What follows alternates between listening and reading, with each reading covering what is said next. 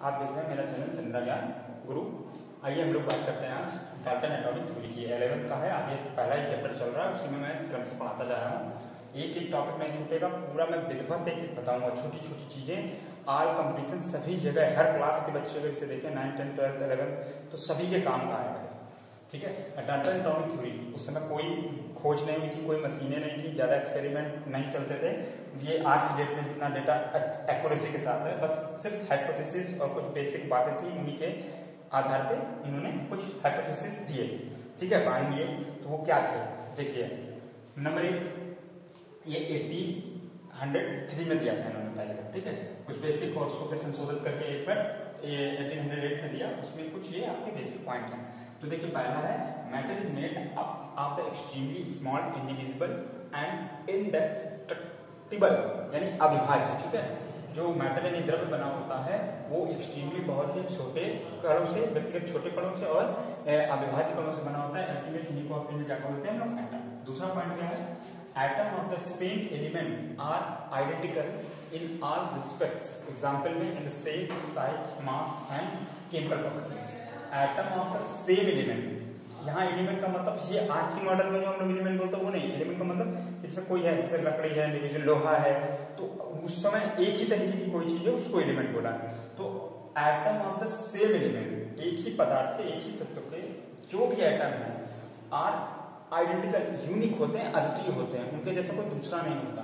In all respects, इन सभी मामलों में, शेप में, आकार में, साइज में। ठीक है, शेप यानी देखने में कैसी है, आकृति और आकार। ठीक है, शेप आकृति है, साइज आकार, मास द्रव्यमान में, और केमिकल प्रॉपर्टीज कि वो किसी एसिड के साथ डाल रहे हैं, बेस के साथ डाल रहे हैं, तो उसका चाहे छोटा सा गुण डाले चाहे बड़ा सा, वो हमेशा एक ही जैसी प्रॉपर्टी शो करता था। ठीक है, रासायनिक गुण एक जैसे ही आता था। अब तीसरा पॉइंट उन्होंने बोला, atoms of the different elements are different in all respects and have different masses and chemical properties.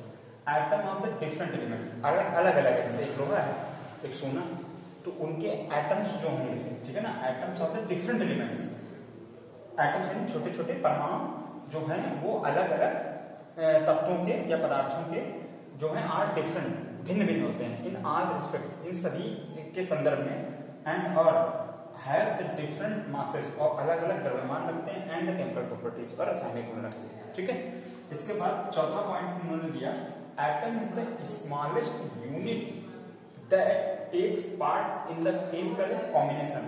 इन्होंने कहा कोई भी मैटर है दुनिया में, वो जब रिएक्शन करता है तो उसमें सबसे स्मॉलेस्ट पार्ट होता है जो केमिकल कॉम्बिनेशन में हिस्सेदारी करता है। ठीक है ना, तो उसी को हम लोग क्या बोलते हैं, उस स्मॉलेस्ट यूनिट को ही हम लोग एटम बोलते हैं। Atom is the smallest unit, परमाणु वो सबसे छोटा इकाई है, that takes part in the chemical combination, जो कि रासायनिक संयोग में भाग लेता है।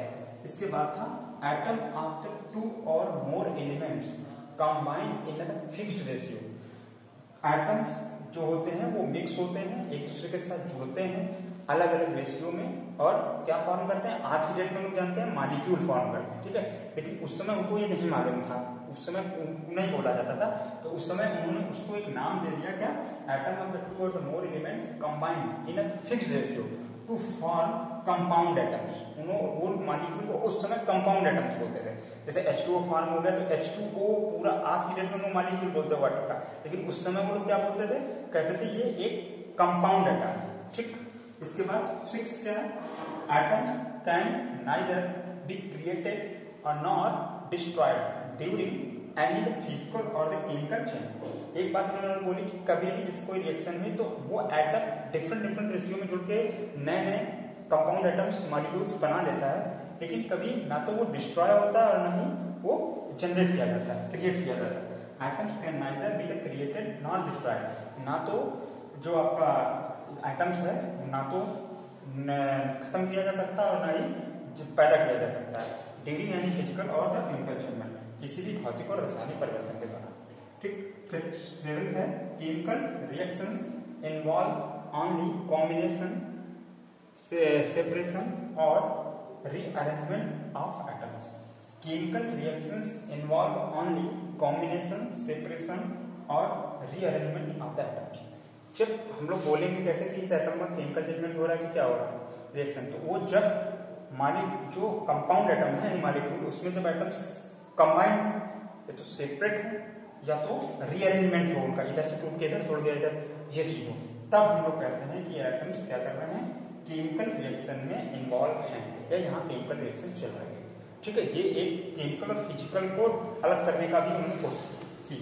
फिर उसके बाद ये कुछ बेसिक थे, अगर समझ में क्या इनको दोहराने की जरूरत है, एक बार फिर से दोहरा देते हैं जल्दी से, और फिर उसके बाद इनकी लिमिटेशन की बात करेंगे कि मैटर इज मेड अप है extremely small, indivisible and indestructible, बहुत सूक्ष्म, व्यक्तिगत और अविभाज्य कण होते हैं। ठीक है, जिन्हें हम क्या कहते हैं, एटम कहते हैं।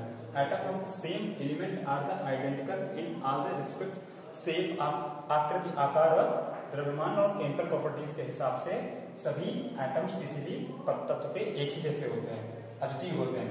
Atom of the different elements are the different in all respects and have the different masses and the chemical properties. ठीक है, एटम जो होते हैं वो डिफरेंट एलिमेंट्स से डिफरेंट मास रखते हैं आपस में, और डिफरेंट उनके केमिकल प्रॉपर्टीज होती हैं। Atom is the smallest unit that takes part in the chemical combination. Chemical combination में जो भी हिस्सा लेता है उसका सबसे छोटा भाग होता है, वो पार्ट होता है, उसी को हम लोग एटम बोलते हैं। एटम ऑफ द टू और more elements combine in a fixed ratio two form compound atoms. जब दो या दो से ज्यादा एटम्स आपके मिलते हैं फिक्स रेशियो में, तो क्या फॉर्म करते हैं, वो आपके कंपाउंड एटम्स को फॉर्म करते हैं। उस समय मॉलिक्यूल की खोज नहीं हुई थी ना, वर्ड जो लोग यूज कर रहे थे ज्यादा। एटम कैन नाइदर, उस समय समझ लीजिए अब 200 साल में कितनी ज्यादा तरक्की हो गई। ठीक है, atoms can neither be created nor destroyed during any physical और केमिकल चेंज। किसी भी भौतिक और रासायनिक परिवर्तन के दौरान ना तो परमाणु को नष्ट किया जा सकता है, ना तो उत्पन्न किया जा सकता है।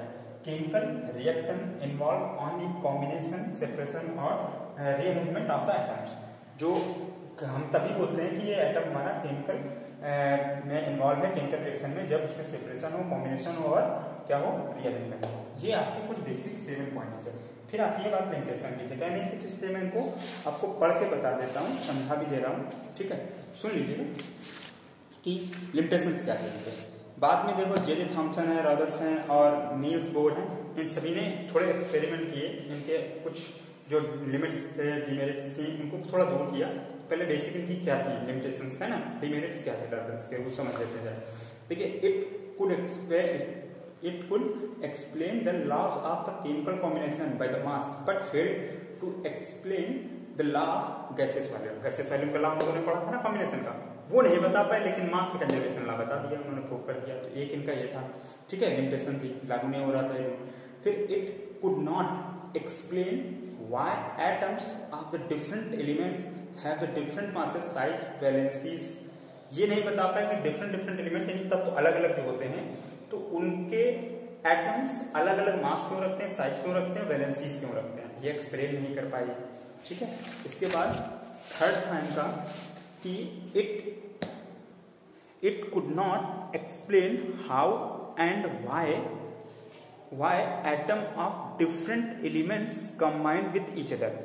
किस रेशियो के साथ जुड़ते हैं और किस रेशियो के साथ ये अलग होते हैं, ये भी एक्सप्लेन नहीं कर पाए। कि कॉम्बिनेशन होता है रेशियो में, फिक्स रेशियो में, लेकिन कितना, कब, क्यों, कैसे, वो नहीं एक्सप्लेन कर पाए। फिर इनका फोर्थ है point, if it failed to explain the nature of the forces that bind together atom in the molecules. यानी जो कंपाउंड एटम्स था, जिसको उस समय बोला, आज की डेट में मॉडर्न मॉलिक्यूल्स, मॉडर्न थ्योरी में, तो उनमें एटम्स किन फोर्सेस से अटैच्ड होते हैं, ये भी एक्सप्लेन जब नहीं कर पाए और रेशियो नहीं बता पाए, तो ये क्या करेंगे। ठीक है, फोर्थ ये वाला था। Fifth, it gave no satisfactory explanation between the ultimate particle of an element and that of the compound. ये इस बात को भी नहीं समझा पाए थे, इसकी व्याख्या नहीं कर पाए थे। इट गिव्स नो सेटिस्फैक्टरी, एक संतोषजनक व्याख्या नहीं कर पाए थे, बिटवीन द अल्टीमेट पार्टिकल्स। ठीक है, जो सूक्ष्म से सूक्ष्म कण है ऑफ द एन एलिमेंट, किसी तत्व का या पदार्थ का, and that of a compound, ठीक है, उसके सूक्ष्म के कण की सही से व्याख्या नहीं कर पाए कि सबसे छोटा से सबसे छोटा कण जो होता है वो एटम ही होता है कि नहीं। कुछ पोस्टुलेट उन्होंने एक्सपेरिमेंट से दिए, लेकिन फिर आगे ये चीजें नहीं समझा पाए। तो इस वजह से बिल्कुल परफेक्ट उनकी थ्योरी को तो नहीं माना गया उस समय। फिर बाद में और संशोधन हुए, तब फिर उनकी मेरिट्स को, उनके लिमिटेशन को दूर किए गए, और उसके बाद फिर नया मॉडर्न थ्योरी है। मॉडर्न थ्योरी में हम आपको कल अगले वीडियो में बताएंगे, ठीक है। इसको लिखिएगा रफ कॉपी में, हिंदी मीडियम वाले हिंदी में लिखें, इंग्लिश मीडियम वाले इंग्लिश में इसको लिखें, समझें 2-4 बार, याद हो जाएगा। अब ये नहीं है कि नहीं सिलेबस में नहीं, हमारे कोर्स में तो हम याद, अरे पढ़ तो लो उसको, क्रम से पढ़ो, सीखोगे, इतने वर्ड सीखोगे, कुछ नॉलेज कभी बेकार नहीं जाता, कुछ ना कुछ सीखते रहें।